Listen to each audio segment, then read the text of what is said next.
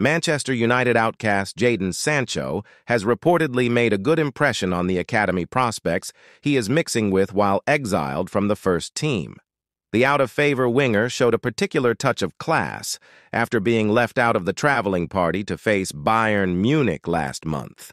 Sancho, failing to reproduce the quality he showed across 4 seasons at Borussia Dortmund, meant his United career was already stalling by the time manager Erik ten Hag called him out publicly in September.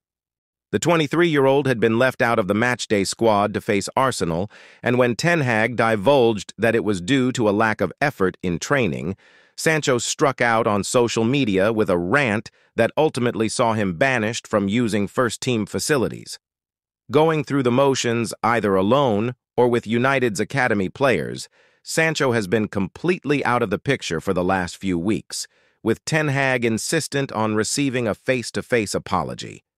Sancho has so far refused, but the winger is at least acquitting himself well behind the scenes. According to The Athletic, he stayed to watch United's under-18s at Carrington after being left at home while his teammates jetted off to Bavaria, and Sancho stayed on after the final whistle to answer questions from the youngsters, on whom his politeness is believed to have made a good impression. There would still appear to be no way back for the ex-BVB star unless he swallows his pride and apologizes to Ten Hag.